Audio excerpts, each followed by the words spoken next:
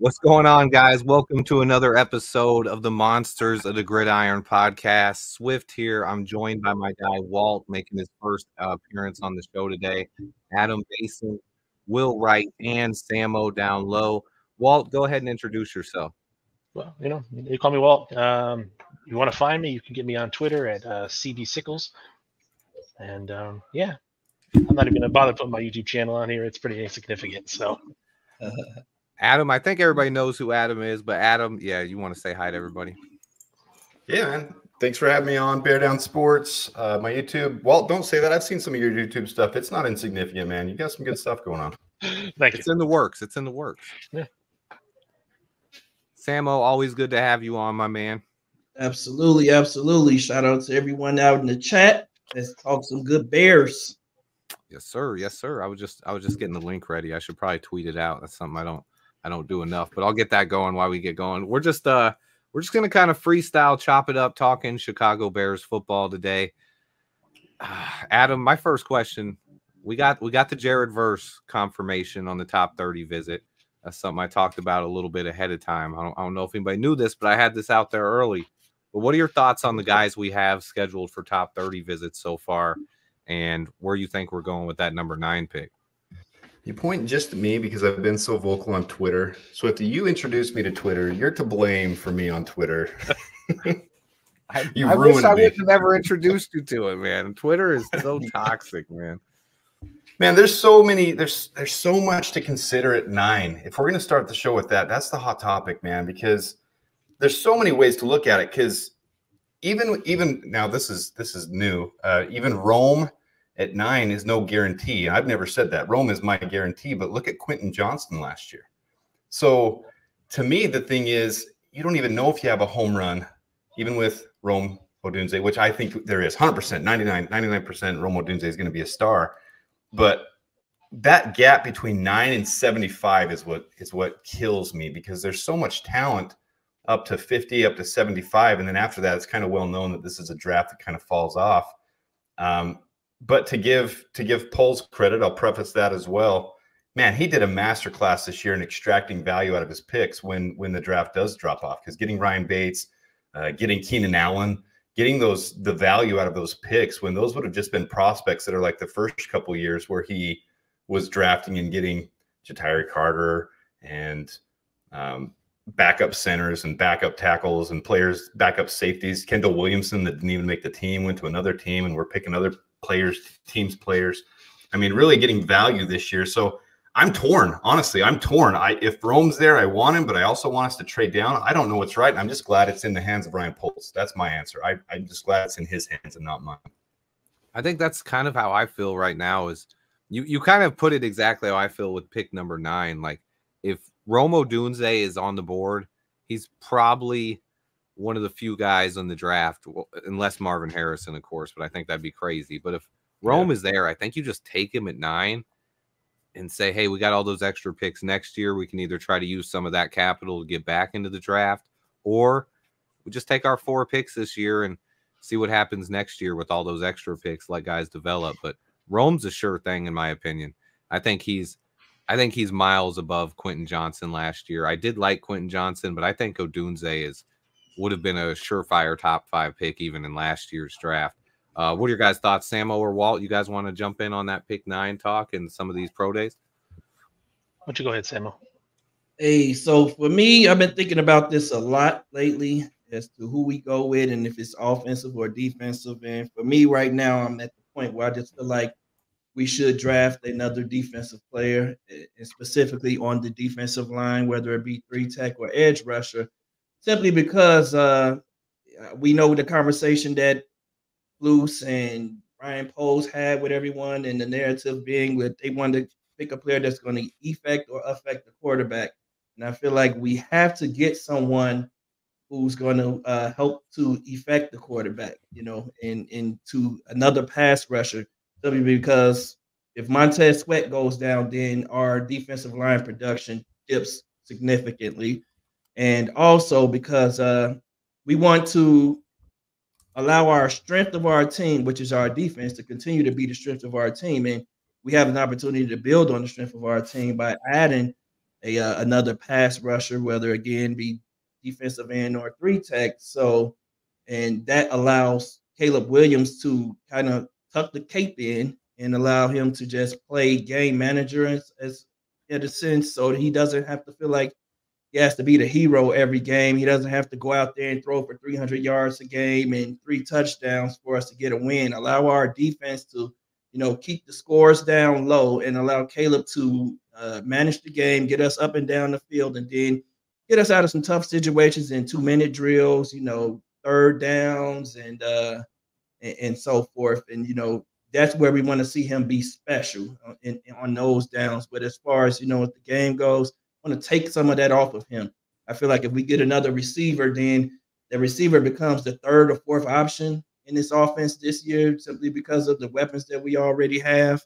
And that's just where I'm at with it. I've struggled with it going back and forth and heard all of the different responses from everyone else and their position on it. And I feel like that's where I am with it right now. Yeah, man, I could see that. I think that's key, and I think that's kind of been the key of the season as far as what Ryan Poles have been doing is putting this rookie quarterback, Caleb Williams, we all think it's going to be in a position where he doesn't have to do as much as Justin Fields ever had to do when he was here. And that's putting him in a position to succeed, putting him in a position where he can come in here. And the term game manager is thrown out a lot, and I've seen some fans, why did we trade away Justin Fields if we're going to have this dude be a game manager? He's generational. Why are we having him be a game manager? But that's not the thing. We're not making him a game manager. We're making it easier on him to where he can just manage games and make some plays when he's needed and kind of ease into the role of a playmaker in the NFL. CJ Stroud kind of did the same thing last year, and no one's going to look back at his rookie year seeing he threw 4,000 yards and say, CJ Stroud was a game manager, but a lot of times that is what they asked him to do. And you just get a lot of big plays out of that. So there's a little bit of a misconception there with that term game manager. And I just wanted to touch on that a bit. But do you have any thoughts on that, Walt? You want to jump in? Samuel, you and I are on the same page in terms of this pick. I will admit I started off the offseason with we have to take a wide receiver at 9. I wanted Marvin Harrison Jr. at 1, honestly. But when I sat down and really thought about it, I looked at it as like you said, if we bring in a wide receiver, he's option 3, he's option 4. I can replace somebody across Montez Sweat and possibly get a guy as a 3 or 4 down player who's going to give me more of an impact in terms of the actual game than a third wide receiver going into next year. So I'm going to start with that. In terms of defensive position, I'm going to have to go edge.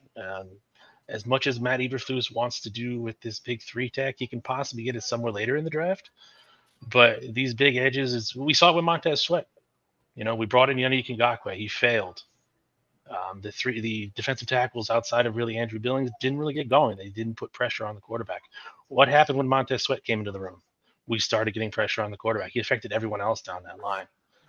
So to bring in somebody else opposite him, and don't get me wrong, I love DeMarcus Walker. I think he's a fine player. He might benefit being kicked inside more than anything else. But we need somebody else. And like you said, if we remove Montez Sweat, we go back to the same situation we were in before. Yeah, I think that's a great point, kind of segue there is the defensive line. And that's kind of a big conversation right now with Bears fans is what's more important, the defensive end or adding more pass rush from the interior of this defensive line, which seems to be what Eberflus prefers.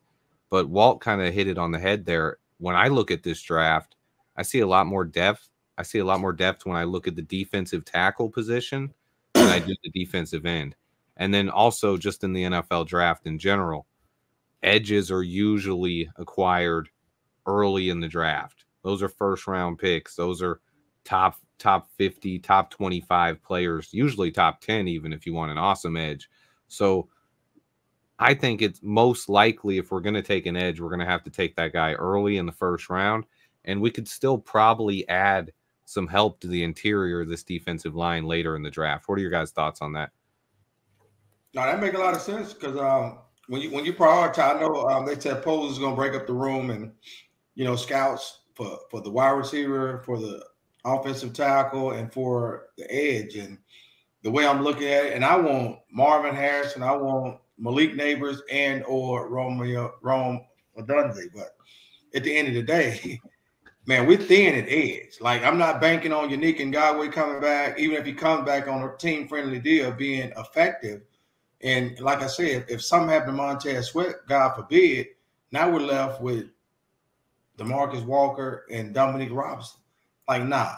Like, to me, it's a no-brainer. You know, if Dallas Turner, and you know I want Jared Verse, but, you know, at this point, I take either one, or even Latu, that we trade down and get Latu by acquiring a second-round pick, which the wide receiver depth is great. We could pick up an Xavier Legette, you know, late second, early third, or Malachi Corley. Because when I'm thinking about it, the thing that scares me about the wide receiver side, well, if Keenan Allen been getting hurt a lot lately, so if he goes down, then we right back, man. Our wide receiver room is right back where we started. So those are two positions back to back that I know for sure after the number one pick, we have to figure out a way to infuse some young talent to get into that locker room and start to build, because, you know, Keenan Allen, he's really a one-year rental at this point unless he signs an extension. And then the lack of depth at edge, like, me, it's a priority that either Dallas Turner, Jared Verse, or Latu is targeted with that second pick, whether it be at 9 or a trade down. That's where I stand right now, because Braxton Jones, he's still serviceable. I think we can still, you know, do pretty well with him. But at this point, based off where we are, needs, you know, because we don't want to put a lot of pressure on Caleb. So you got to be able to get out of the quarterback and attack opposing offenses. I think, to me, hands down, edge is priority, and one of those three players will be the target. Did you guys see Gervon Dexter's, or not, Montez Sweat's comment about Gervon Dexter, Big Dex, on Chris Long's podcast?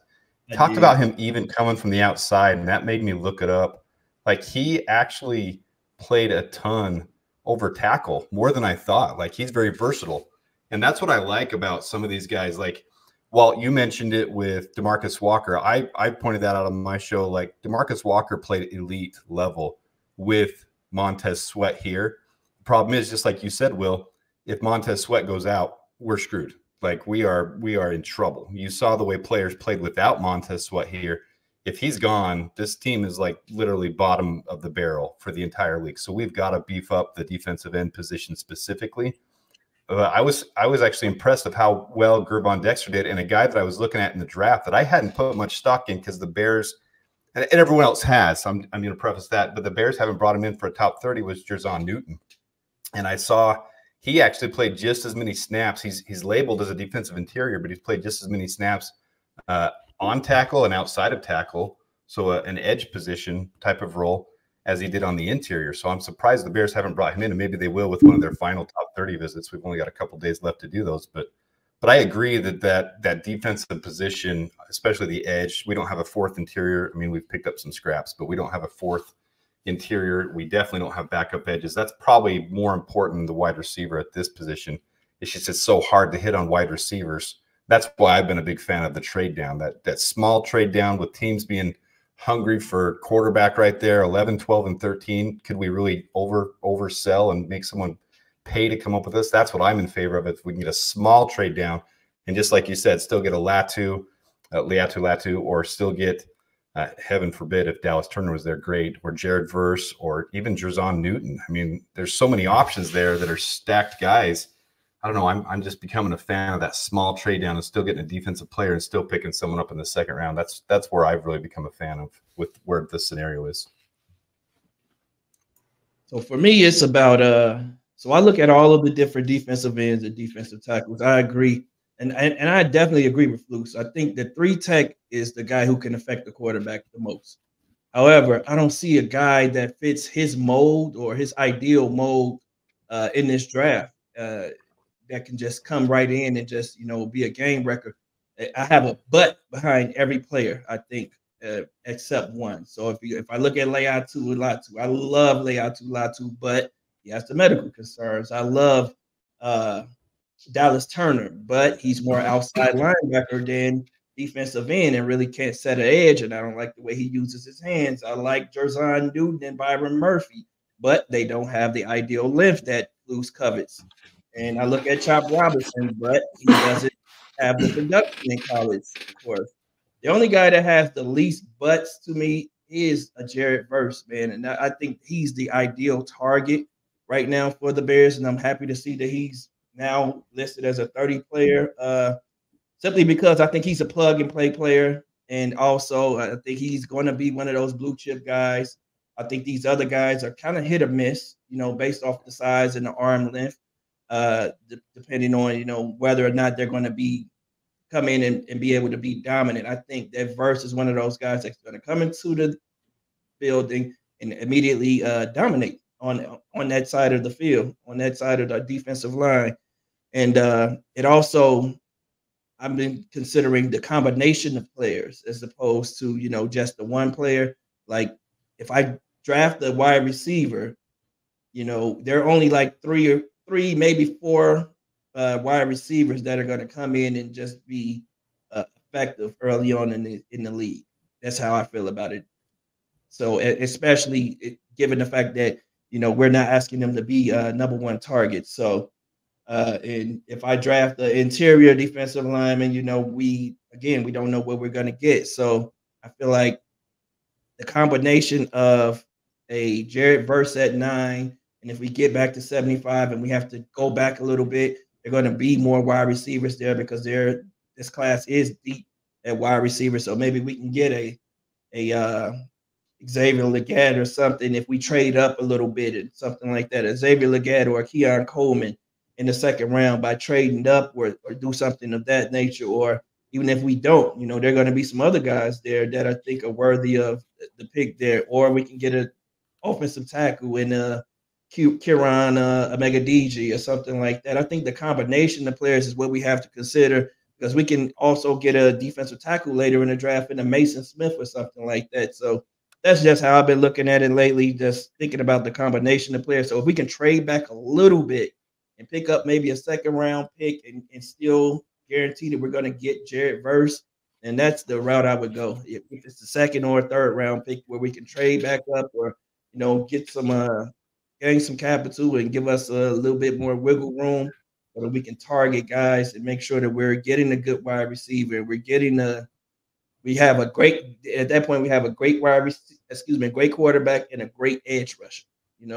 Two players who are force multipliers on the offensive side and the defensive side. So I think that's what's important, and just moving from there and trying to build the best team of draft picks as opposed to just thinking about it as one player.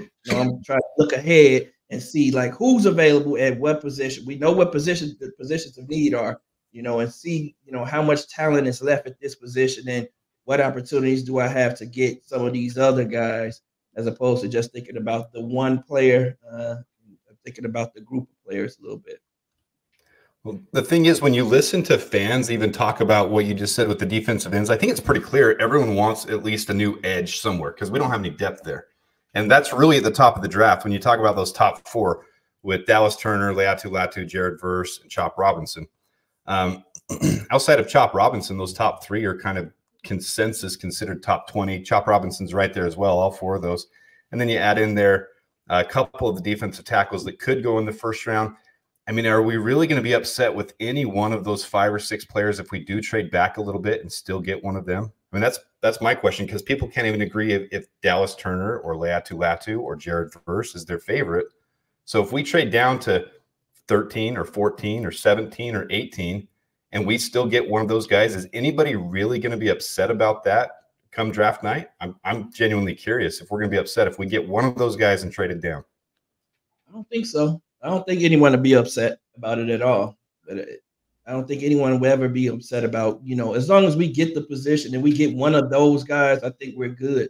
I think once we fall beyond those guys, anything beyond a Chop Robinson is, that's a dart in the wind. We don't know if a Chris Braswell is going to be a great player. Even though I think he's a good player. And I also like Adisa Isaac a lot. Yeah. But those guys both have question marks, those buts about their game. And, so I would rather have someone with the 9th pick us having a 9th pick, they're going to be a plug and play guy. Even if we decide to trade back a little bit, we need a guy that's going to be able to plug and play 3-4 downs. You know. Well, it's telling what Ryan Poles has done with his top 30. Now we know that they don't always draft their top 30 visits. Sometimes it's smokescreen. I think more often it's you bring these guys in, you really vet them, and sometimes other people draft your guy ahead of where you would have drafted them. But they've brought in all 4 of those edges now. And then there's a lot of players in that early second round range that they've brought in. So they clearly have it on their mind that they could do what we're talking about. It's not just hypothetical. Like, really, they are thinking about it. Otherwise, it would only be looking at these guys right here at 9, and they'd bring in the top 15 people of the draft and just vet every single one of them and nobody else, and nobody in the second round, and maybe some late round guys for undrafted free agents, and maybe some guys between 75 and 100. But they brought in a significant amount of people that fall right between 20 and 45, from Ladd McConkey to Xavier Worthy and Zach Frazier. I mean, just all sorts of players, different positions too, that fit right in there. So they're clearly analyzing this. And I don't remember who it was that just had it. It might have been Courtney Cronin, where she said even teams don't know what they're doing right now. This is what this period is right now, where they're going through this analysis phase to make sure all the options are open to them. So they have it all available when draft night hits, and then they're ready for whatever transpires. You'll see on the screen here, there are a lot of guys who potentially, obviously, are nowhere near our range of going in the top 9, like Xavier Worthy, Zach Frazier, Graham Barton, Tyler Guyton. Those are day 2 guys. Same with Chop Robinson, late first round guy. Jared Verse has also been added to this list, but there's a lot of guys here who, like Adam was saying, are guys who could be there on day 2 to where it looks like we could be trading down and acquiring another pick, or even moving up from 75. That's another option that's not talked about either, but there is potential there. So I like that. What does it take to move up from a 75? What would that take? How far? Yeah, and how far would you be willing to move? And which of those players would you be willing to move up for? You know, for Ben Sinnott, I would take 75 in a second, and I'd trade up for Ben Sinnott in the 40s and 50s. I'd do that for sure.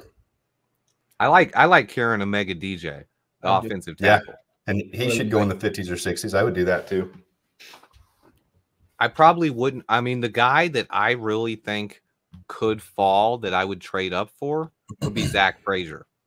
If Zach Frazier's there around between 45 and 50, if he falls even below that, like, I would be making calls, like, especially if we got a pick in the 60s or another 3rd rounder even. You watched that Texas game too, huh?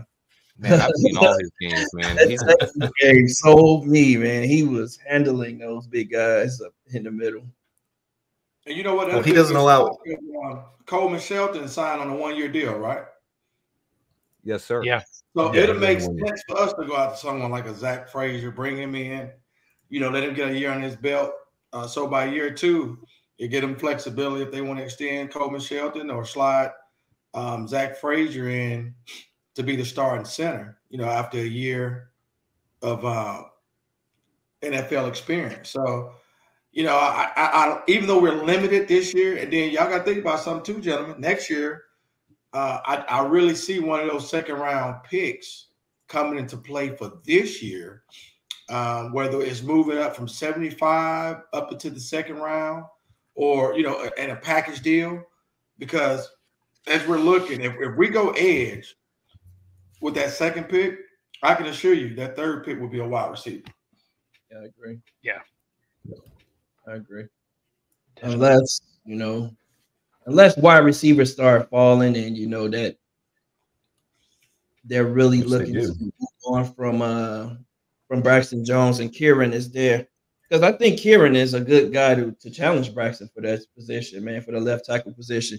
And I think I talked to Adam Mason on another show about this the other day, and Braxton is one of those polarizing players for Bears fans, man, who half of the fan base loves him and the other half hates him and thinks that it's time for him to go.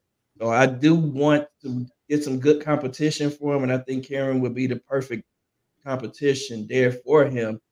And I originally didn't even think that the Bears would even consider drafting left tackle so high in the draft. But obviously, Shane Waldron and the other guys have come in and convinced Ryan Poles, who seemingly believed that he had his left tackle a little bit differently, and they want to create some competition there.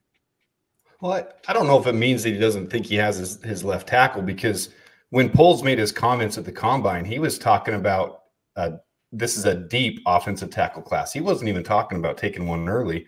And some fans were pointing out earlier, we've got our offense set, we've got our defense, we've really got all our starters. The problem with this team isn't the starters. The problem that killed us last year was the depth. Oh. And I was pointing out the other day that Larry Borom took 411 snaps as a swing tackle. So coming in, filling in, that's a lot of snaps. And that is painful for Bears fans, because he graded out, I think, as the 119th out of 118th tackle that qualified. I mean, he was just terrible. And sometimes I'm too hard on some of these players, but honestly, I would like to see Larry Borom off the team. And the only way that happens is by bringing in that type of depth, bringing someone that we draft in the 3rd round, like a Kieran Abenjabi. And I don't know if I'm saying his last name right. That's how I keep saying it. But bringing him in, that at least competes with Braxton. And I don't think he would take Braxton's job year 1, but he's a quality guy that if you Braxton in, or Darnell right shoulder get hurt or his arm get hurt, I mean, Darnell do an amazing job of fending off Max Crosby with one arm in the Raiders game. But still, to have someone like Kieran come in and not have to rely on Larry Borom, I mean, that's a huge upgrade for us. But with what Will was saying about Zach Frazier, I love that, because you guys saw, I don't know if everybody remembers, sometimes we have short sight, but last draft, everyone was talking about John Michael Schmitz. We got to go get John Michael Schmitz. We got to draft him. We got to get him. How he did in New York, it doesn't mean he's a terrible player. He might be great year 2, but out of qualifying centers, he graded 36th out of 36 qualifying centers, dead last in the league. Doesn't mean he's a terrible player. He was obviously highly touted last year. But being able to bring Zach Frazier in to sit behind Coleman Shelton, and I see a couple comments about Bates. I don't see Bates as the starter. I see him as replacing Ja'Tyre Carter. You guys might disagree, but that's what I think Bates was brought in for. Emergency center type of situation, just like Cody Whitehair. Either way, we've picked up pieces that aren't starters. These guys aren't starters. Just because we signed someone, we're going to have 90 players by the time we are in camp. That doesn't mean every signing we do means it's the savior of this team. Ryan Bates is better than a 6th-round pick in this draft, but that doesn't mean he's going to be the best player on our team. So if we can pick up a Zach Frazier and have him learn behind Coleman Shelton for a year, not have to be thrust in like John Michael Schmitz was, that's huge, especially that center position where you need to gel, get some work with the quarterback, be able to get that down and be able to understand transitioning to an NFL level where you're fending off defensive tackles that are NFL level defensive tackles every game, getting that heavy pass rush right up the middle. That would be huge for someone like Zach Frazier. I'm a huge fan of that if we do that. Yeah, I think you were just wrong, just off on the name. Instead of Ja'Tyre Carter, he's replacing Lucas Patrick. He's what Lucas Patrick was meant to be when he brought here, a guy who can play center or guard. And last year, that's what he was supposed to be. Remember, Cody Whitehair was supposed to be the starting center, and Lucas Patrick was kind of that guy who could back up either guard position or center. That's what Ryan Bates is going to be this year, in my opinion. He can play either guard spot or center if someone gets hurt. But he's definitely an upgrade from last year. So, I mean, it's good that we got the depth. So it's good that we got that, but I don't see him as being the solution at center. At least Coleman Shelton was, a middle of the pack qualifying starting center last year. So I really see Coleman Shelton coming in on that 1 year, maybe train up someone like Zach Frazier. The ideal. Yeah, I mean, I really don't see Coleman Shelton as being that bad. Like you said, he was middle of the road, but he does bring us playoff experience too into the lineup that we didn't really have. So did he win a Super? Did he win a Super Bowl with them? He came in the year after the Super Bowl. So I think he got hurt. He got hurt that year too, I believe, or the year before. So there is some injury concern. I forget what it was. I think it was his ACL. Those big boys. That's the Connor Williams injury. Those big boys. That's scary. I'm still curious about that angle. He did win the Super Bowl with them, but he wasn't the starting center for the Super Bowl. Okay. That's what I'm gonna be honest. I don't even see Larry Borom making the roster. I don't see Travis Homer making the roster, Well, EQ, of course, he didn't get re-signed, so he's in New Orleans now. It was one more player that I see that I just don't see, and I think he's restricted. I just don't see them even being retained, and I think that should free up about another $10 million for us. So I'm waiting to see what we're gonna be able to get off those post June 1st cuts, and I'm also, waiting to see if we make. I still feel there's one more move that's going to be made. I can't pinpoint what it is, but just from analyzing, when you're looking at these other teams like that are overstocked, like look at the Jets, for instance. They just brought in Hassan Reddick. Like their line edge is overstocked.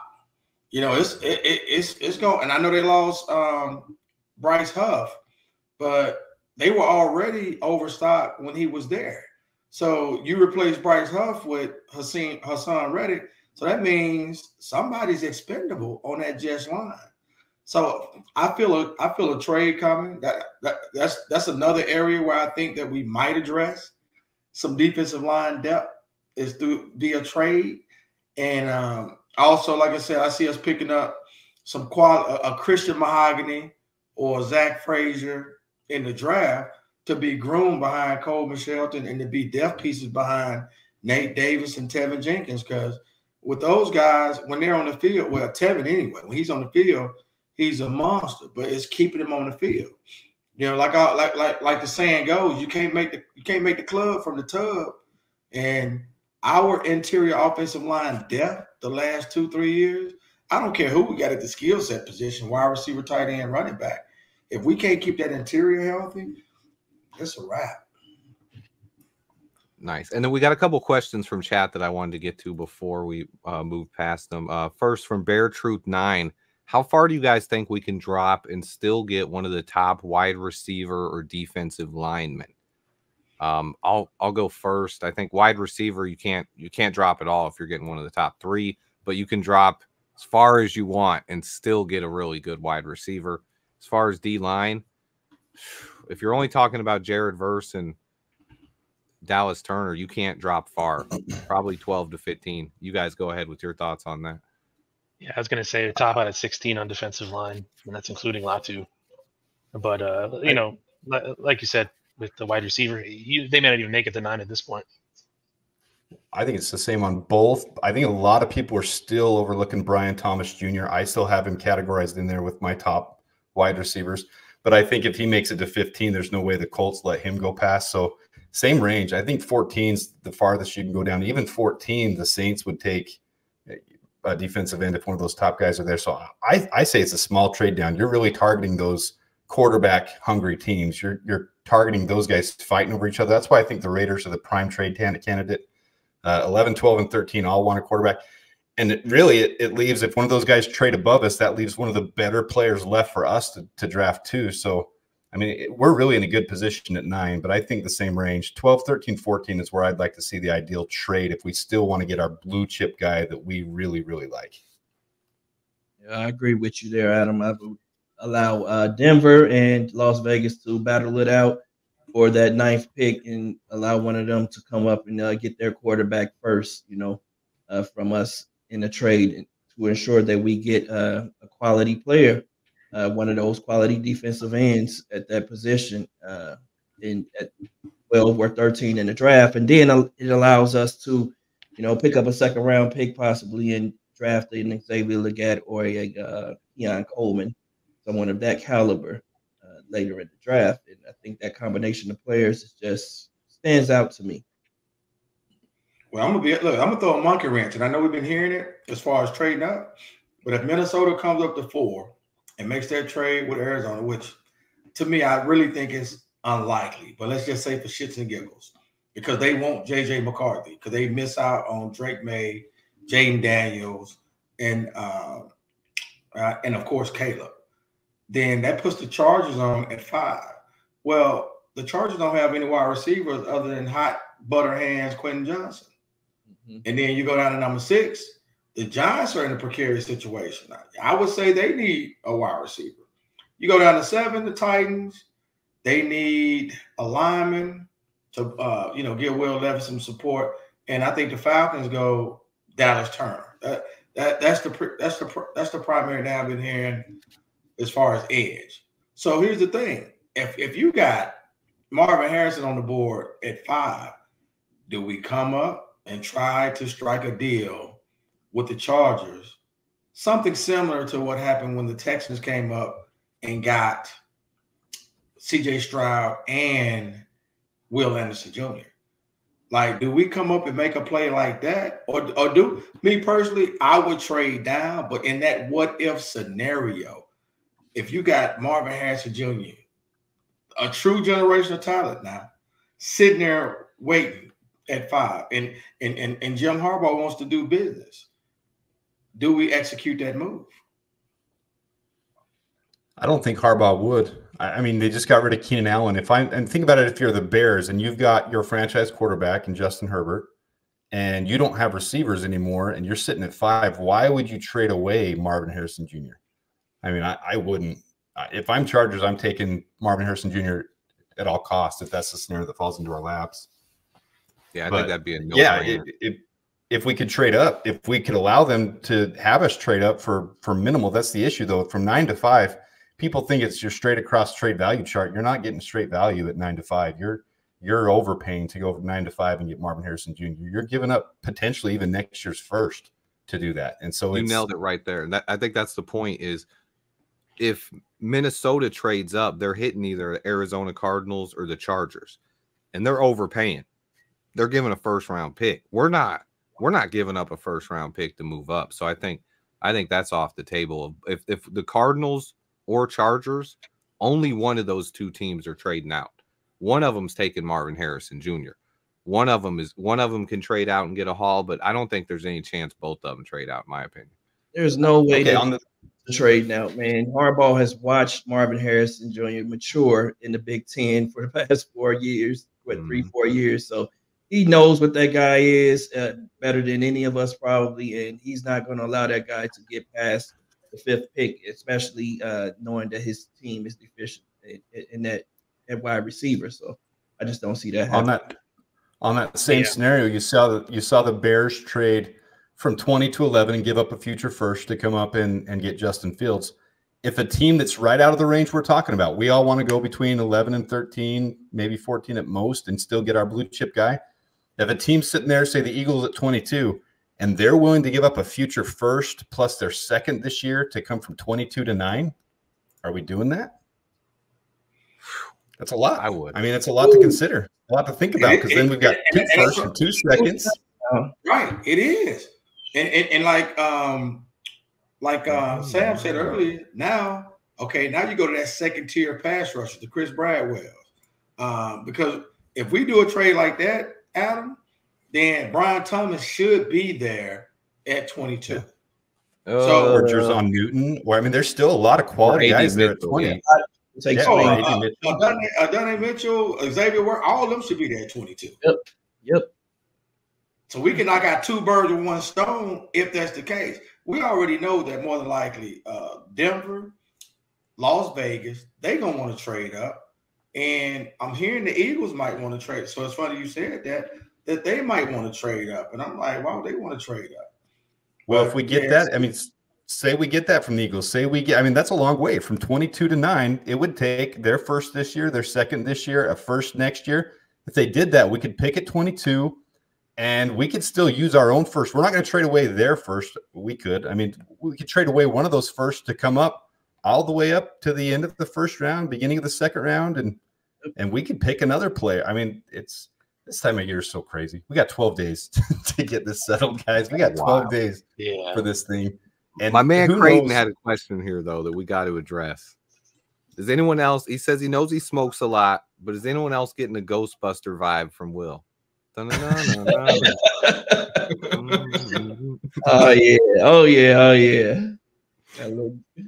Man, I had to get that one out before we forgot. All right, we'll go on to the next question then. Did Malik Neighbors say something about wanting to play in Chicago? I don't think I know. I heard him say he'd love to play with Caleb Williams. He's friends with Caleb Williams. Did you guys hear anything about this? I did see this quote they're talking about. I'm gonna try and find it real quick. Okay. Yeah, I did see that Romo Dunze said his favorite player is Devin Hester, and he would be honored to play for he was gushing about the Bears, saying he'd be honored to play here.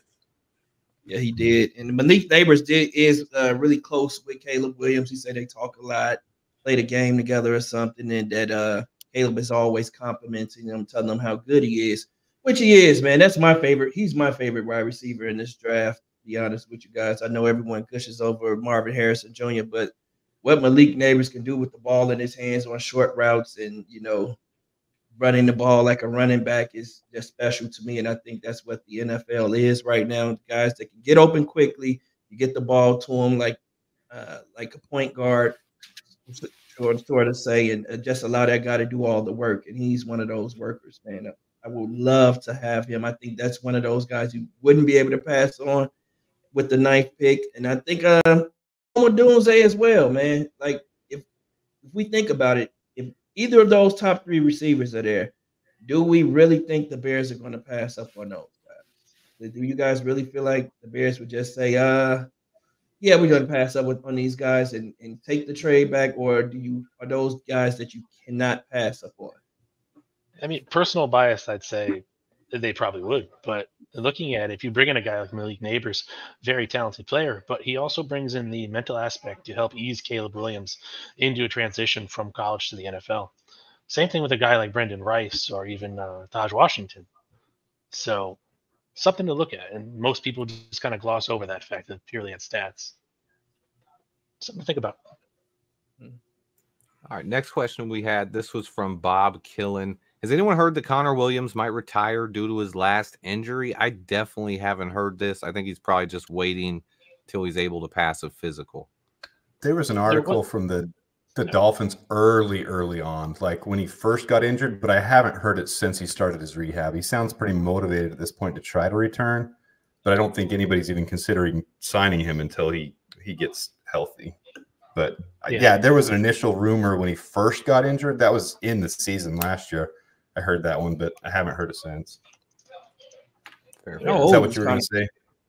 Yeah, exactly. I think it was Finn Heaven was the article you were talking about. At least that's where I saw it.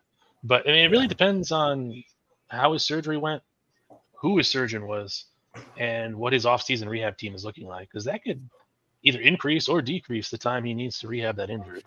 And it really depends on where it was too, because this is his second ACL injury. Correct? Oh, really?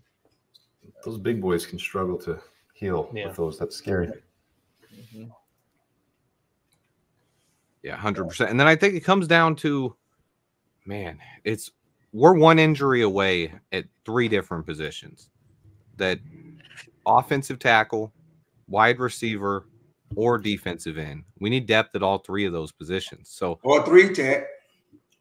3 tech as well, yeah. I mean, if Javon Dexter goes down, what do we really have there? I mean, Zach Pickens is going to be your only guy. You're going to count on him to be a starter when you rotate. I mean, so that's not – we need depth at all those positions. But wide receiver, the same. If we lose DJ or Keenan Allen, we're right back to where we were last year where, yeah, it was nice having DJ Moore, but we had nothing else on the offense.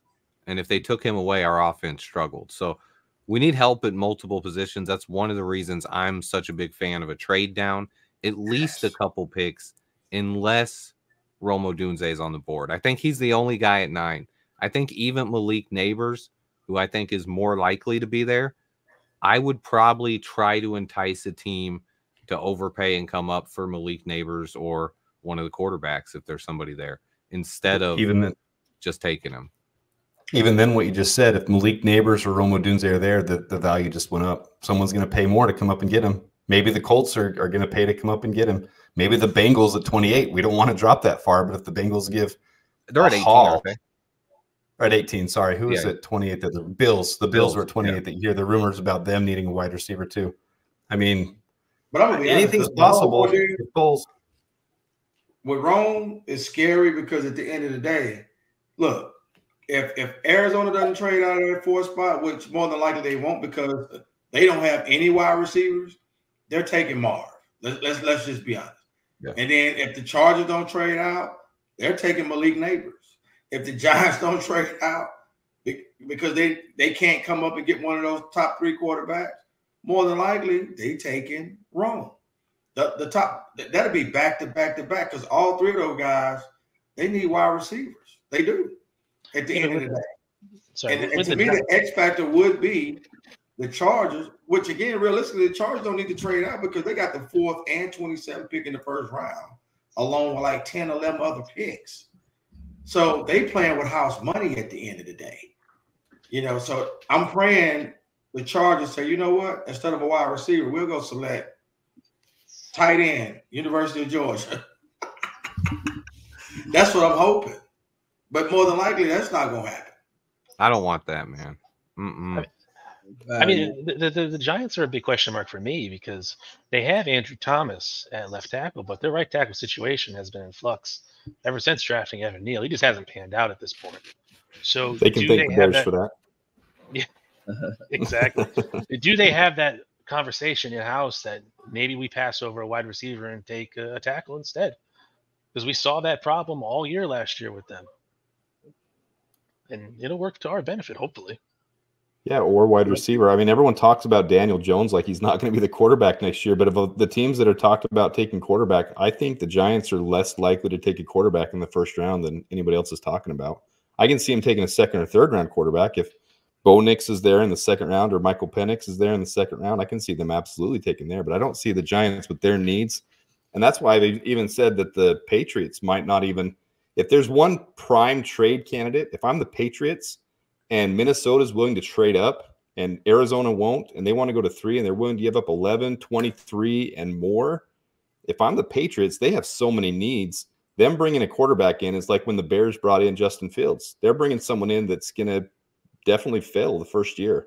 I mean, might not whole career fail, but not a prime situation for a quarterback to come into.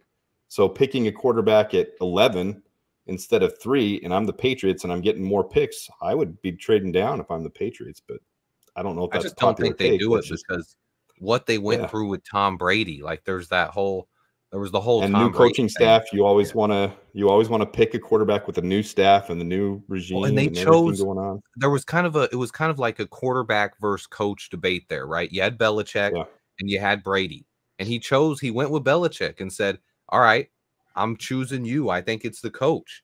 So, and then the quarterback goes and wins the Super Bowl, and you don't win anything with Belichick after Brady leaves. I think Robert Kraft has a new mindset that we got to get that quarterback and being in a position to get a top 3 guy. I don't see the Patriots trading out of it. I think it's something that's overlooked. I know they have a lot of needs, but I think Robert Kraft wants that quarterback. So I think the Vikings' best chance is going to come. It's between the Chargers or Cardinals, and I think the Cardinals they're going to do the same thing. They're going to say, unless you're giving us 3 first-round picks, we're going to sit right here and take the best player in the draft at pick 4 and get Marvin Harrison Jr. Yeah, because like you said, so I don't think Kraft wants to get burnt again with that decision at quarterback. There's too much riding on that at this point. But if they really analyze it, if you sit down and look at it, I did a video on that with Mac Jones versus Justin Fields. Mac Jones played awesome his first year, declined 2nd year, declined 3rd year. What was the difference? Their line kept declining. Their team kept declining. They kept getting rid of their wide receivers. Like the entire team around Mac Jones. Now, I'm not saying Mac Jones is some wonderful savior quarterback, but they let the entire team decline, and now they're not in a position. Are they going to repeat the same thing? This isn't a Patriots podcast, but man, if I'm then, I've really got to consider where our biggest needs are. So I don't know. And I think with the Giants, I think the Giants could take a quarterback too. I know they got to pay Daniel Jones, but I think it comes down to what happens with JJ McCarthy. If JJ McCarthy is still on the board at pick 6 and the Vikings weren't able, say the top 3 quarterbacks go 1, 2, 3, like everyone expects, and the Cardinals take Marv at 4, and then the Chargers are sitting there and the Vikings are offering them 2 firsts, but Jim Harbaugh's like, I'm just going to take Joe Alt. And he takes Joe Alt, and then suddenly the Giants have a chance sitting there at 6. Yeah, they love Rome Odunze, but I think everyone knows Daniel Jones isn't the long-term answer no matter what they have to pay him this year. And I think it wouldn't be hard to argue with anyone that J.J. McCarthy would definitely benefit from setting for a year. He didn't get enough experience throwing the ball in college. They ran a ton. So I think they could definitely take J.J. McCarthy there. And if you're the Giants, you're missing Rome Odunze, and yeah, you need wide receivers, but you can still get a stud receiver in the second round. You can land an Xavier Legette or somebody like that. So I wouldn't overlook that. And I think that's why the Vikings are trying to get ahead of the Giants and why they're stockpiling this ammunition. But if JJ's gone, yeah, I don't see them reaching and taking Bo Nix or anything. I don't know if anybody will, though. As I look at the top 6 picks, I don't know if anybody's going to trade out of those top 6 picks. Genuinely, I think it's going to go. Now, what I would do and what I think is going to happen is different, but I really think it's going to go quarterback, wide receiver, wide receiver, wide receiver. I think it's going to go chalk just like that. And then you've got Joe Alt going 7, and then Dallas Turner going 8, and then here we are at 9. That's just what I think. But yep. I don't know. I think once you get to pick 6 there with the Giants, if it goes like you said, then they would have a choice of one of the receivers, either Odunze or Neighbors, as well as Joe Alt or J.J. McCarthy. And I think they would probably lean towards J.J. McCarthy or Joe Alt over taking a receiver right there, just simply due to the fact the talent at wide receiver in this draft. And they have a high second-round pick. You can still get a stud wide. You can possibly land Keon Coleman, Ladd McConkey, Ricky Pearsall, Xavier Legette. So they can still get help at wide receiver. And they just drafted Jalen Hyatt last year. They have Darius Slayton, and they have Wan'Dale Robinson. So if but the none Chargers of those guys are like Odunze, I wouldn't even. Neighbors isn't even that much of a fit. Do you want another 6 foot or under guy? If it's Neighbors, I can see what you're saying. But if Odunze's there, how do they pass on that when they've struggled so hard at wide receiver? And you're taking those prospects you're talking about from last year with them, but they haven't got a home run and they've struggled at wide receiver. So I don't know. I'm glad I'm not in the Giants. But I mean, quarterback, we already know. We already know quarterback is the big needle mover. And when it comes to the Giants and what they're paying Daniel Jones, they're paying him 1 more year. And then they're able to get out of it after this year. So, and they're picking 6th overall in a really talented quarterback class. If it falls the way and J.J. McCarthy is there, and everyone knows the Vikings desperately want him, I definitely would not rule out the Giants taking J.J. McCarthy, setting him behind Daniel Jones for a year, and then adding a receiver later in the draft, maybe even 2 of them. Mm-hmm. Because there's no guarantee Daniel Jones is even going to make half a year at this point. That too. Yeah, you have to look at that. I mean, honestly, the only picks that I see are locked in right now are 1 through 4. After that, it's a crapshoot. And you know something else we got to think about, guys? Whoever we pick at wide receiver, which I do think a possible trade down from 9 will take place, wide receiver 3 going to have the ability to return punts, because it's not going to be another situation where you're going to have a whole roster spot dedicated to someone like Trent Taylor that's just coming in to secure punts. And I know 2 or 3 wide receivers that can do that. Keon Coleman, Xavier Worthy, and Xavier Legette. So I don't see Malik Washington. And Malik Washington. Malachi Corley. Todd Washington. And Todd. I like those running back style quarter or wide receivers like Xavier Legette that you just mentioned, or even they're not overlooking him, I hope, because him in this new kickoff system would be pretty cool to watch him with his running back style of running, be able to break through a line, nobody be able to hip drop tackle him, and he could be taken off for some touchdowns this year. This could be fun to watch. But Adam, you said kickoff. We're talking punt returns. I feel like that's why they brought Dante Pettis back, honestly. That's Pettis, yeah. For punt returns, yeah. But I mean, if we get someone to beat him out, obviously, if we could get a Keon Coleman, like Will mentioned there, someone like that, I think it'd be perfect. He'd be our punt returner. But Pettis is that guy right now. But if we can beat Pettis out and get Pettis off the roster, but right now, Dante Pettis is probably our wide receiver 3. I think he's probably, if the season started today, do you guys think he'd be ahead of Tyler Scott and Velus Jones? I kind of think so. Absolutely. Depends on camp, man. Because it's a sophomore year for Tyler Scott. I think he still has that spot. They're still working with him. They're still working with him, and even with Velus, he was a 3rd round pick. So I'm still looking at where those guys were drafted, and those are 2 of Ryan Poles guys. That in itself gives them some form of legitimacy and weight over Dante Pettis.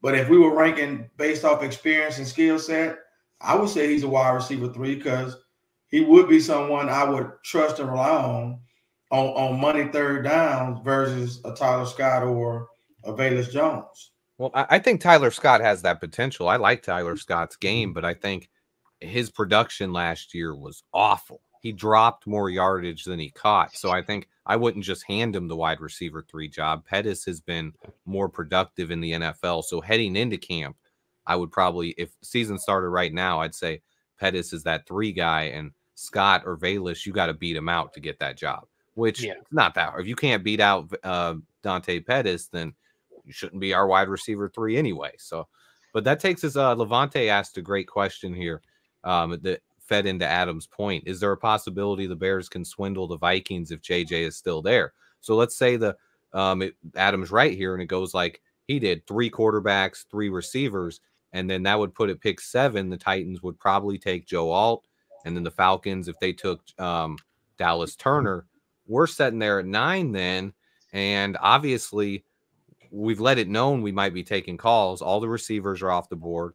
The tackle, Joe Alt's gone. So we're taking calls, the Vikings or Raiders, and we're like, hey, Minnesota, you better overpay us right now, or guess what? JJ is heading to Denver or Las Vegas, wherever we decide. So yeah, I think that's why we're so excited about this draft. If there are possibilities like that, and nobody knows 100% what's going to happen, but if the draft did fall that way, I think it's no secret that a few of those teams would be interested in coming up for JJ McCarthy. So yeah, I think our phone would be ringing off the hook at that point. What's your guys' take on this? You just made me smile. Yeah, that would mean that God is a Bears fan if that were to happen, of course, because that's just all the stars aligning. And like you said, I would definitely trade with the Vikings, who now have 2 first-round picks and have farther to come up. It's going to take those 2 first-round picks if you guys really want your quarterback of your future for you guys. And that's the ideal situation to occur, man, to have these teams bidding against each other for that 4th quarterback in the draft, who's going to be JJ McCarthy, which is likely possible, like you all have said. I think the only other team I could see trading out of that position is the Giants, who you guys are saying that you feel would draft JJ McCarthy. I can see them also trading out of the position, and picking up some draft capital and allowing someone else to come up and get JJ McCarthy and maybe drafting another quarterback later in the draft, because they're stuck with Daniel Jones this year and probably next year as well. So, at least for this year. After this year, they got an out. So to your point, Sam, I agree. So when you look at the next tier of quarterbacks, maybe they take a chance on a Spencer Rattler. Yeah, that's who I was going with, Spencer Rattler. On a Spencer Rattler. Yep. I mean, the trade would work out good too for us outside of Are you guys saying Spencer in the first round though? No, not in the first round. Okay. Just the Giants trading back and allowing someone else to come up and get JJ McCarthy, and then them drafting a Spencer Rattler later in the draft. Because they're stuck with what you said, Swifty, and teams battling for specifically Minnesota and Vegas battling us. If Minnesota knows that Vegas is going to give us 12 and 45 or 13 and 44 or whatever it is right there in the middle of the second, and Minnesota says, okay, we'll give you 11, 23, and we want your 3rd rounder back. Can you imagine that? We have 3 first rounders, nothing else the rest of the draft, but we have 1, 11, and 23. Man. Holy crap. That's the thing. Yeah, they don't have anything else really to offer since they've moved up and have 11 and 23 now. They don't have a second round pick or a 3rd. They don't have a 3rd either. Yeah. Even to come up a couple spots, like, hey, you're gonna have to give us that 1st, and we'll give you a 2nd back next year, or a 3rd, maybe something. But yeah, that's and Walt, what were you saying, man? I'm sorry, I think you got cut off there. No, that's good. No, I was just saying, outside of trading in division, we trade up to 11 minimum. We're still getting Jared Verse end of the day. The Jets aren't taking him, and they just took Will McDonald last year, so it'd be a win-win. Win-win, man. If only. Yeah, Well, y'all know me. I'm beating the table for Verse. That's all I'm saying. Everybody say he's stiff in the hips, but look, I like that too. Yeah. Who's everyone's favorite defensive end in this little group here? I'm hardcore sold on Latu. I know I'm probably the only one that has him as my number one, but I'm what do you guys? first, Turner, then Latu, then Chop. I love Latu. I got Latu, Verse, Chop, and then Turner. And the only reason I don't have Turner higher is I just don't like him in our 4-3. If we ran a 3-4, I'd have Turner higher. That's just me personally. But Latu, Verse, and then Chop for me. Yeah, I have Latu high, man. He was my number one for a long time until I hear all the people talk about the injury, the neck injury, and how long he's going to be able to play and how degenerative, injury type of injury or whatever. But I think he's the best pass rusher in this draft, hands down. And then there's Verse, and then a Dallas Turner for me, and then Chop Robinson. Yeah, I'm stuck at 1A, 1B with Verse and Dallas Turner. I know, Adam, you're saying you think he fits better, as an outside linebacker, but watching a lot of his stuff, especially out of the stance, he can do the job. And that's you just don't see him put his hand down a lot.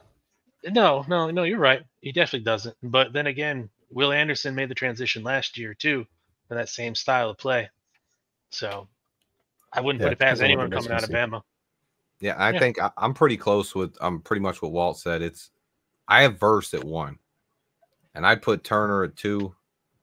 I'd put Chop at 3, and Latu at 4. I love Latu. He's the best pass rusher in the draft, but he doesn't have the long arms. He has the neck injury history, and he's not as stout setting the edge against the run. I just don't think he's the Eberflus, Ryan Poles fit. But if they did take him, that would mean that they care more about the pass rush side. And I wouldn't argue it, because I thought he was the second best player at the Senior Bowl when I was down there, other than JPJ.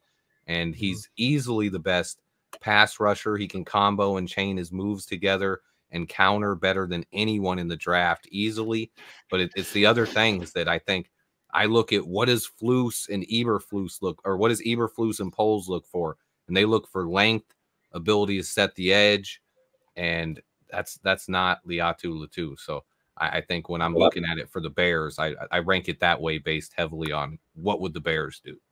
I mean, even with Latu, like you were saying, those medicals really scare me. I know a lot of people saying, "Oh, it's just a neck fusion." Yeah, just a neck fusion, right? But I don't even think he makes my top 4.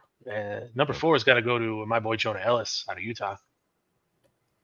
I like Jonah Ellis. I wish the neck injury wasn't a concern. I actually hated that for Latu when I was down at the Senior Bowl, because he was one of the most popular guys there. So when you wanted to interview him, you had to wait around, right? And I'm waiting around, and I hear 6 to 8 people all ask him the same question: neck injury, neck injury, neck injury, neck injury. That's all they're asking him, questions about it. How did you feel about it? Oh, when did you think you were going to play again?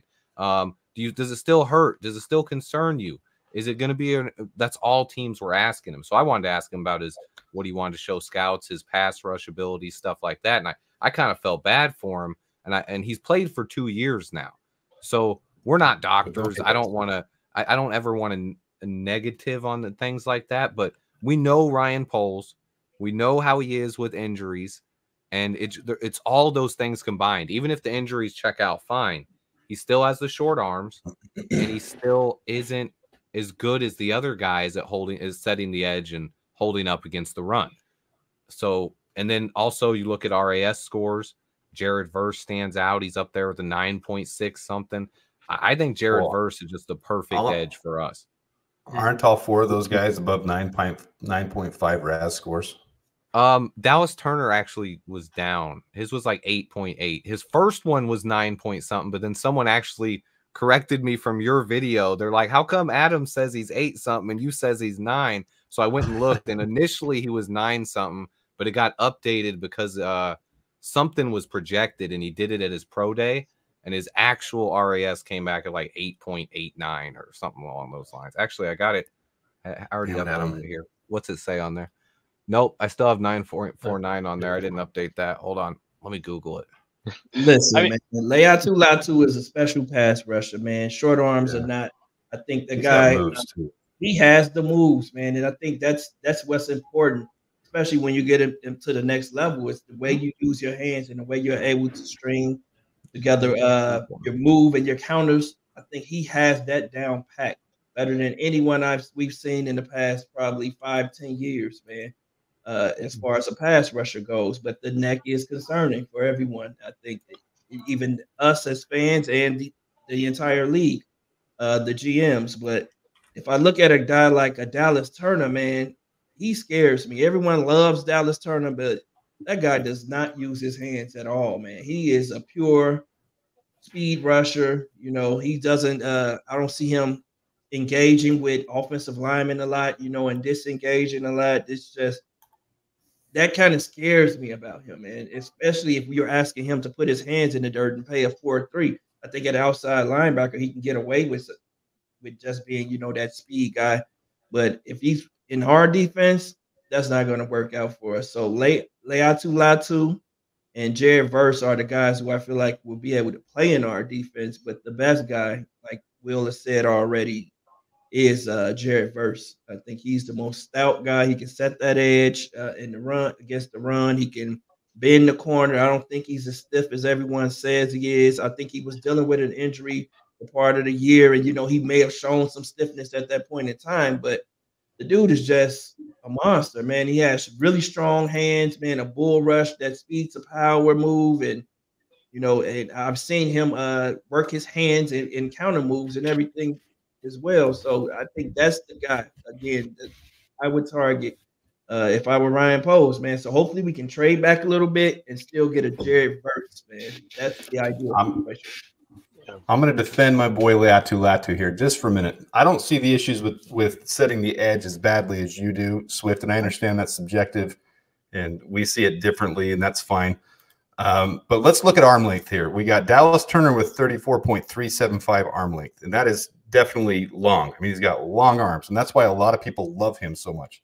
But you get to the next three, you've got Jared Verse, arm length of 33.5. Laiatu Latu, 32.625, so less than an inch less.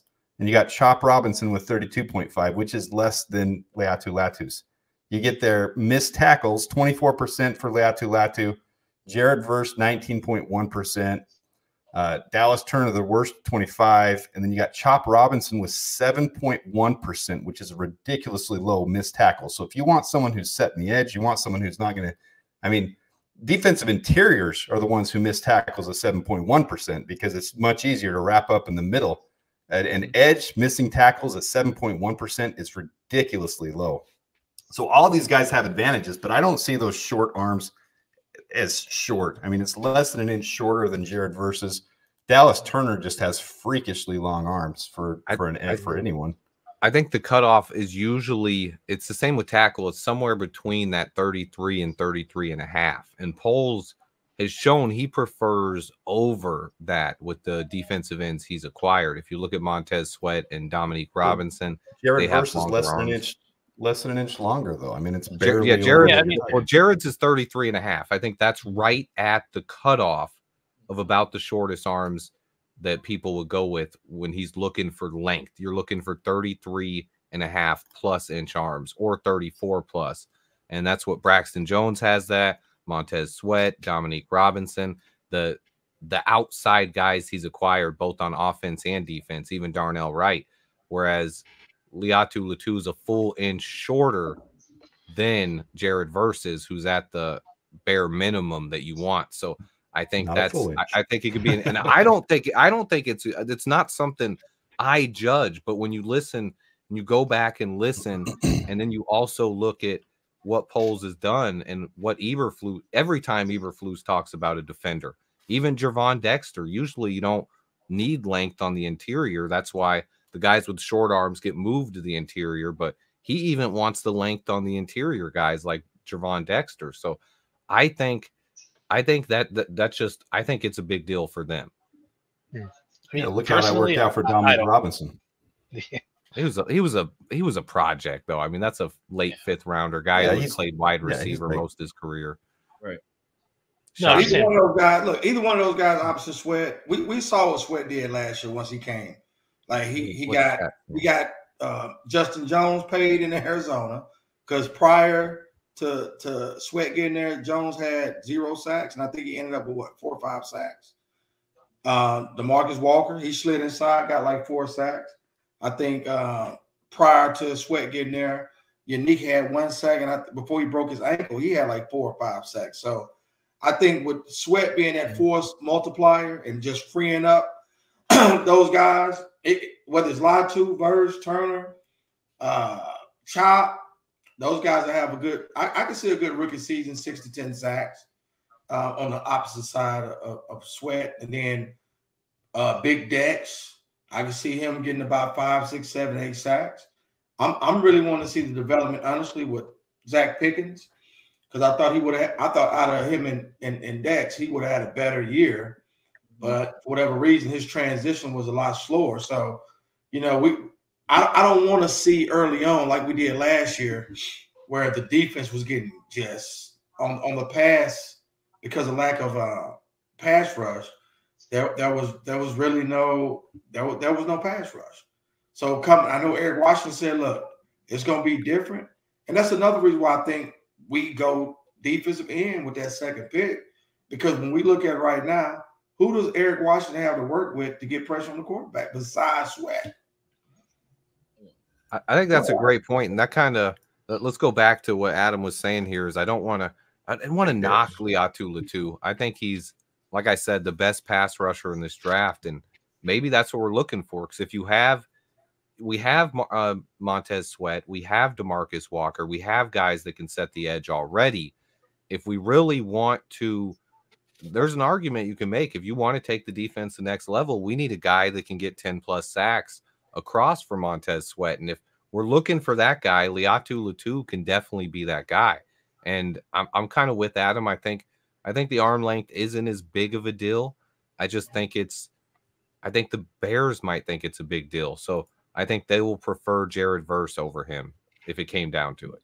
Yeah, I mean, like Adam, you were saying with the arm length there. Personally, when you're talking 1/4 inch, anything less than that, you're splitting hairs at this point. It doesn't matter. The thing with Latu is, though, he's got all the talent in the world, and that's not what's stopping me from taking him. If I'm going to be a GM for a second, I have to look at longevity on the team.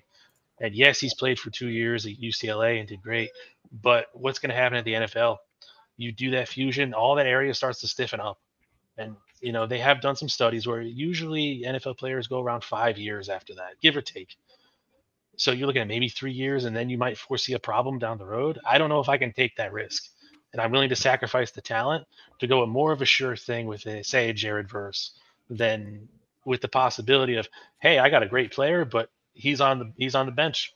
You know, we're kind of running into that same thing with Tevin Jenkins, great player, but unfortunately, he spends a lot of time sitting down. Yeah, don't even know if we give him an extension yet because of how much he's hurt. We got to see how the season goes. But if your doctors have evaluated him and they say, hey, we think he's going to be good for the next 5 to 7 years, this is a guy who's consistently going to get 10 sacks a year, man, easily. I think just because of the talent is there. So I think you still draft that guy high. Even if it's 5 to 7 years, I'm taking it. I'm taking it. That's 50 to 70 sacks that I'm going to get out of this guy guaranteed for the next 5 to 7 years, man. And I think that's valuable. I think setting the edge, yeah, there's some value in setting the edge, but we have other guys who have the ability to do that. And like Adam said, I don't think that he's terrible at setting the edge. I think he's going to get stronger. So he'll be able to do that better, maybe not this year, but next year. So I think it's about getting sacks to me and getting pressure on the quarterback. And I don't think there's anyone in this draft that's better at doing that than Laiatu. So I wouldn't pass on him strictly if it's 3 years, like Walt said, then yeah, if people are estimating like maybe in 3 years he's going to start having problems, then yeah, of course, you know, you have to reconsider it. But 5 to 7 years, like, man, that's great to me. Like I'm taking him first round. I'm trading back and I'm taking Laiatu. I mean, your logic is 100% sound. Go ahead, Adam. Go ahead, Walt. No, you go ahead. Oh. No, I was just saying your logic is 100% sound, Samo. I guess we have to look at it from Ryan Poles' perspective: is what is he willing to sacrifice, and do those medicals really weight as high as we may or may not think they do? You know, because like you said, he could very well go 7 years, get 10 plus sacks a year. He could very well step on the field, take one hit, and he's done. That's yeah. He has a higher every probability of that happening than say Chop Robinson, Dallas Turner, Jared Verse. Yeah. So. Yeah. And Will, things you have to consider. With what you said, Will, about the pass rush, I looked it up real quick. All of Gervon Dexter's sacks this last year came in the last 5 games. 4 sacks in the last 5 games. So the Montez Sweat effect we were talking about, I think a lot of people are overlooking him. When they talk about us needing a 3-tech, I think Gervon is just coming on right now. He's coming on right in his prime right now. You saw Montez Sweat talk about it on Chris Long's podcast, on the Greenlight podcast. He's super excited for him.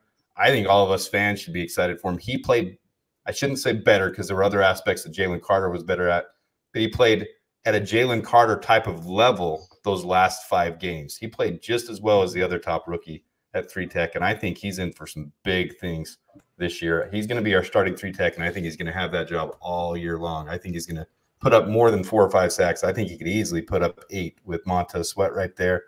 I think it's going to be a special year for Gervon. Motivated, man. If you see him, if you don't follow any other player on Twitter, follow Gervon Dexter, man. That guy is Brisker, man, and Brisker. Yeah, Brisker's funny too. Brisker is a great follow Tyson. because of his remarks. But if you want to see a guy work, which I like to see guys who are trying to work on perfecting their craft and working on their bodies, and Gervon Dexter puts in the work. Him, DeMarcus Walker, those guys are impressive to me, man. They got right to work immediately after the season, man, and he's motivated to be a great one. So, and he has all of the traits, man, and it's just about the right coach getting it out of him. So I'm hoping that, the Bears bringing in Eric Washington is going to really elevate his game and get him to that 8-9 sacks a game, man. A season. And I think that, like you said, Adam, awesome. He's shown that he has that potential. 4 sacks in 5 games is nothing slight. So, yeah, I mean, look what Eric Washington did with Ed Oliver in Buffalo. He could do the exact same thing with Gervon Dexter here. I think it's going to be a big year for him. I love seeing all this stuff about the players motivated, and I'm not trying to start any controversy about quarterback 1, but seeing what Tyson Bagent's doing this offseason too and his work he's putting in, I think he's put on like 20 pounds. He looks stacked, man. Yes, he looks stacked. I'm not. I love seeing these guys putting the work in. Hey, his balls got way more zip on them past 20 yards. They're not medicine balls no more. I'm seeing some serious zip coming across on the intermediate and on that sail route. I'm seeing on time. It's not hanging in the air. So I'm liking what I'm seeing. I'm seeing a lot of stuff about people talking about going to get Ryan Tannehill. Hey, stop the press. I don't see that. I'm like, look, let Tyson go in there and start battling with a Hall of Fame game when we play the Houston Texans, starting in. And then if we need to call a Tannehill, because he's a veteran, he don't need much time to come in and get loosened up. Then you make that call. Look, go ahead and let Tyson get that number 2 starting battle for that number 1 with Caleb. Even if you bring in the Tannehill, I think Tyson still remains your number 2 quarterback. That Tannehill is just an extra coach to me. Like, I think that before anything else, I think that Tyson is a very intriguing player, man. If he gets his arm talent there, I think he has the mindset, and I think he has the decision making on the field. Like, man, I was impressed with that last year. I was impressed with him a lot last year, and I'm loving to see him working this offseason just like any other player, man. That's what stands out to me. I followed the Bears throughout the year, man. I've been doing this since I graduated college in 2003. I've always, when the summertime starts, I'm trying to see who's working. And I want to see when training camp starts, who looks different than they did the next year, as far as their body size type looks and everything. And, who's looking like they're running faster and all those good things, man. Who put in the work, because those are the players that are going to show up on Sundays.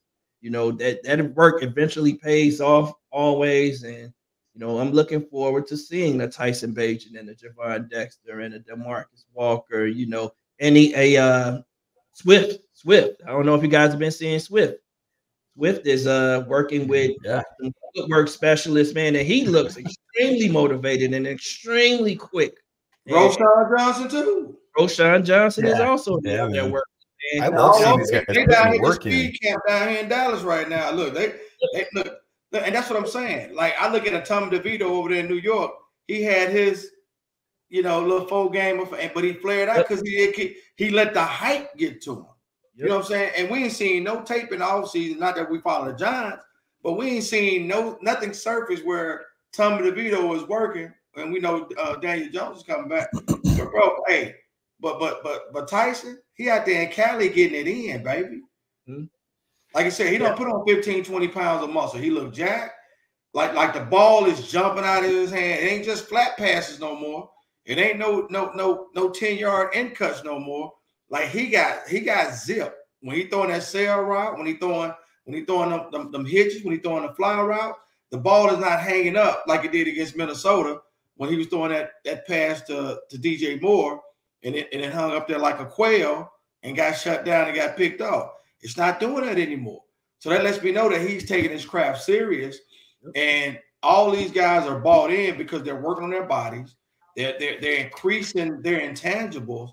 So, hey guys, I think with this last play schedule, I don't care who's at quarterback, Tyson, Caleb, it don't matter. I think that if the defense is right, I think we can. I think we can go 11-6, 12-5.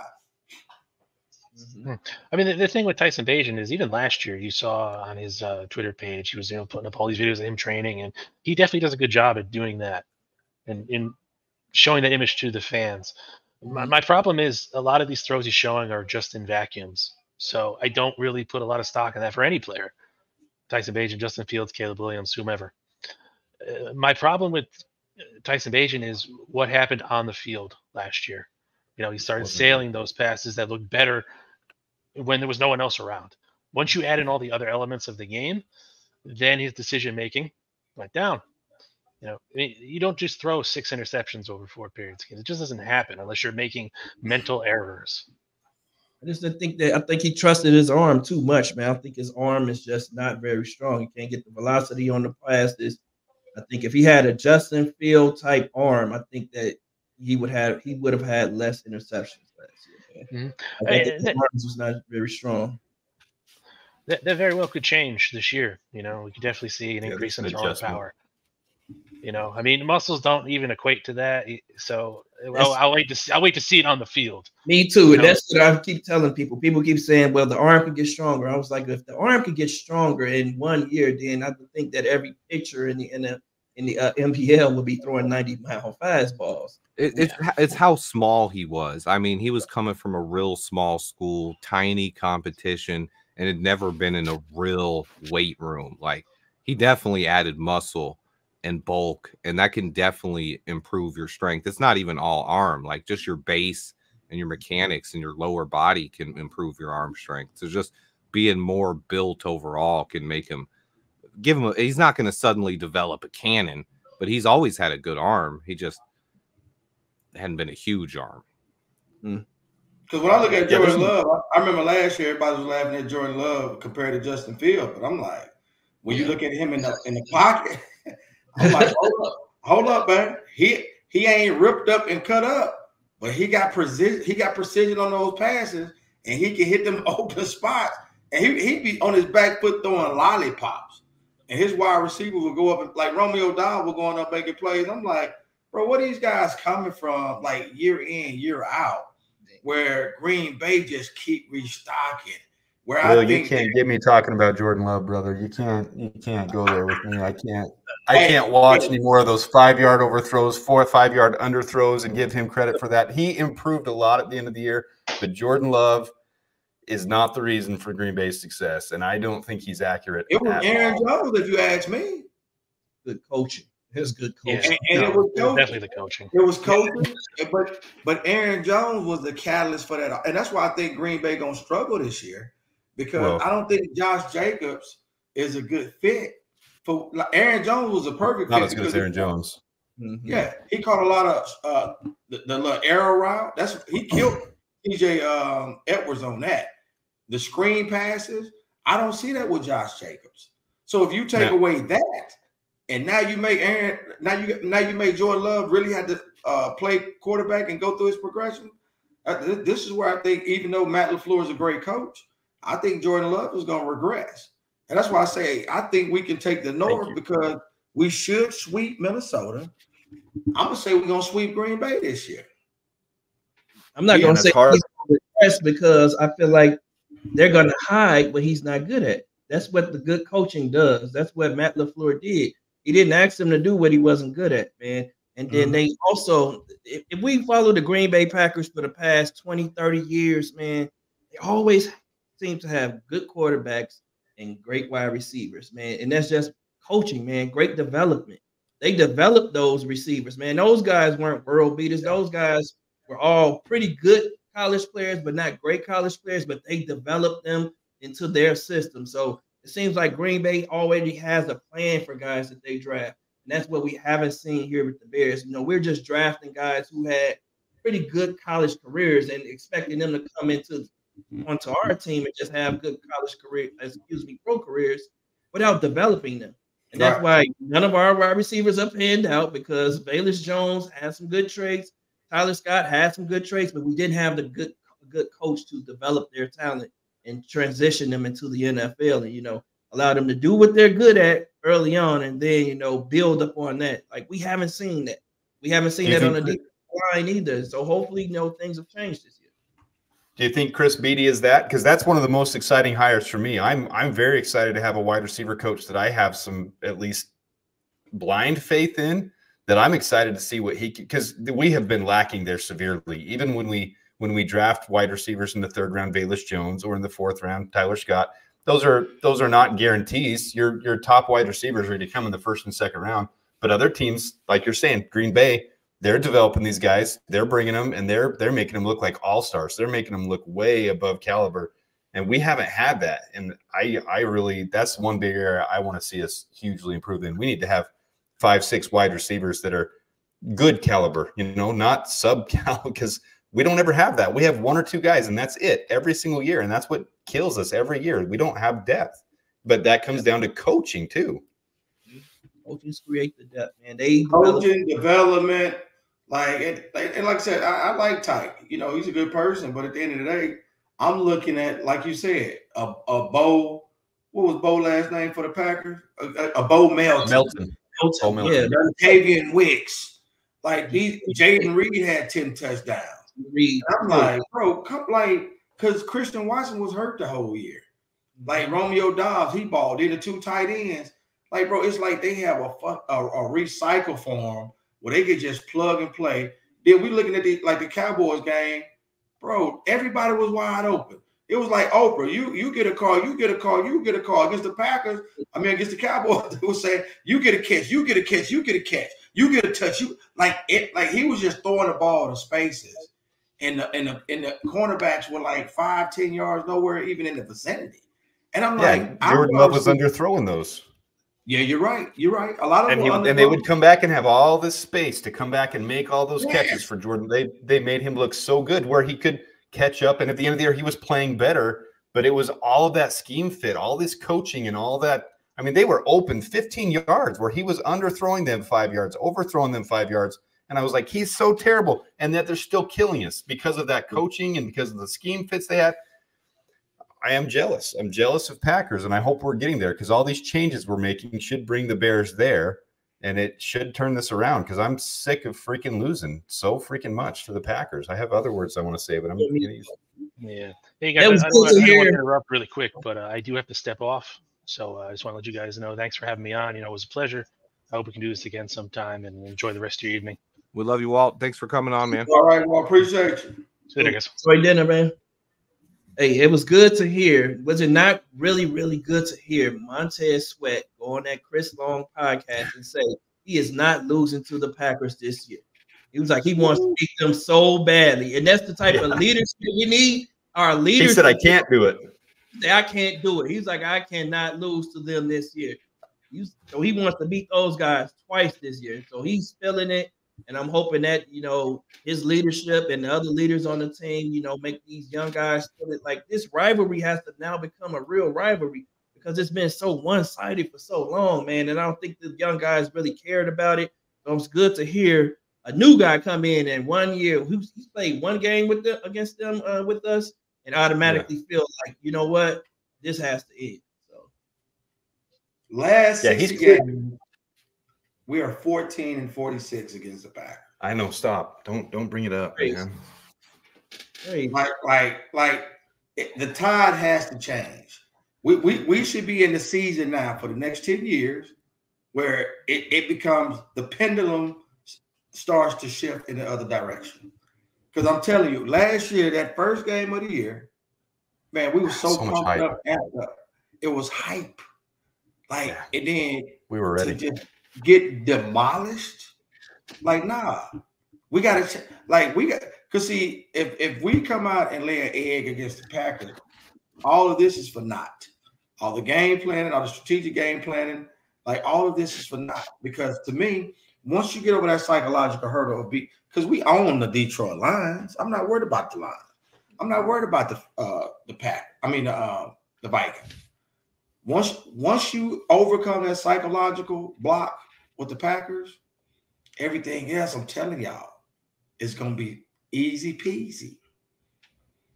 But it starts in tinsel time, guys. And now is the time. So it's like, look, I think we're gonna have a good draft. We still got some more vets we're gonna add, probably on some 1-year deals. And I see another trade coming. So hey guys, like I said, get ready. I think this is gonna be a good year. Yeah, 100%, guys. I think that about wraps it up. I was gonna comment about the locker room, but you guys kind of already nailed it. I think we've kind of already fixed the culture in the locker room. I think it's Brisker and these new guys, Montez Sweat and all these guys, they're a new era. This isn't the same old Bears. We're not, hopefully we can beat the Packers. That's what's next. Do you guys have any final thoughts? Anything else you want to add? No, I like where we're heading at the end there. I think there's some clear leaders that will take that and step forward. Montez Sweat is clearly that on the defense. I love what the Bears did with Caleb Williams. Everyone knows I want Caleb Williams to prove it before I'm the diehard fan. But I love that they had him meet with multiple players, and specifically that DJ Moore was there for his top 30, because DJ Moore was the one that was open saying he ain't better. And he wasn't being specific. I mean, he was just trying to defend Justin Fields, but he said they ain't better, talking about all three of the quarterbacks coming out. They ain't better than Justin Fields. But they had DJ Moore there. And that helps the culture of this team. And having the first overall pick gives us that advantage that we can have him start incorporating earlier. We can even have him sign a contract right now. Like, a lot of fans don't realize that yet. We won't, because there's no advantage to doing it. I mean, if anything crazy happened between now and the draft, you don't want to have that. But we have the advantage of getting him incorporated, getting him involved with the team. And I love that the Bears are doing that they're having him meet with older players, that Keenan Allen was there on his pro day, that they're getting him incorporated, because that brings down that adjustment time, that gets him incorporated, and the locker room is all going to be all in, and that everyone's going to be headed in the right direction. So I love it. I really appreciate you guys having me on and being here. It was a lot of fun to yuck it up and chop with you guys. It always is. I love just talking Bears football. I just love it. So thanks for having me on, guys. Absolutely. I definitely Adam, it was a blast, brother. You're going to be a mainstay. You know that. Yep. I absolutely agree with you, Adam, man, and salute to you for coming on, man. I love chopping it up with you. I love seeing what the Bears did with Caleb Williams and how they're bringing him in, dog. And I just hope that, Caleb is everything that everyone thinks that he is. And, the Bears, it's our time now. It's just our time. Seems like things are falling right into place, and it's in Ryan Poles' vision. So I think we just have to trust that right now and believe in him, and whatever he decides to do at 9, I'm going to ride with it. If he takes a player, I'm riding with it. If he trades back, I'm riding with it, man, because I believe in what he's done so far in these last 2 years. I think we had an opportunity to make the playoffs last year with a roster that wasn't very strong. So imagine what he's going to do with Caleb Williams and, a few more additional pieces that he's added this offseason.